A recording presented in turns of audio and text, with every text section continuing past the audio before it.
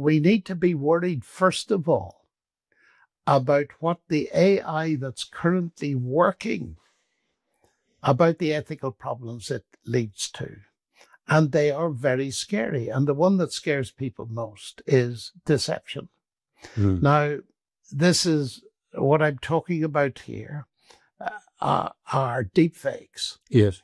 And you, as a former politician, will know how risky that is. And here we are. The potential of that is so scary that the Five Eyes, that is Australia, New Zealand, Canada, UK, and USA, their top security people have been discussing this. And it's very interesting that the thing that worries them most is deepfake impersonation. And quoting one of them, billions of people will have no idea what the truth is. Now, that is serious stuff. Yes. And that concerns me because that's the world that my grandchildren are going to grow up in, and yours too. And it is really scary. And that is not the sci-fi stuff of creating a super intelligence, whether that ever happens or not. There's no sign of it yet. That's the stuff that we are already deploying. And remember that God, in his wisdom, has coupled intelligence with consciousness.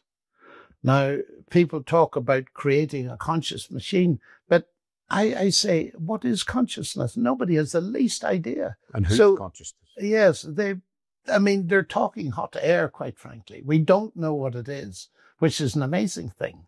We all know that we're conscious, but what is consciousness? Well, if you don't know what it is, you're certainly not going to be able to build it. There are lots of reasons for thinking that that is likely to be logically impossible, but that's, again, another development. What has really, I think, alarmed me in the last 4 years is, first of all, the intrusion of surveillance technology and its sophistication. It is very sophisticated now. And the danger of the argument, you want peace and safety, will you give up your freedom? Which is being used frequently all over the place. And all the ethical problems created by narrow AI in that area of surveillance, but also in the quality of the impersonation stuff. I've had a deep fake made of me, and they showed it to me. It was so convincing, it was scary. That is terrifying. And it just costs a few dollars, to make.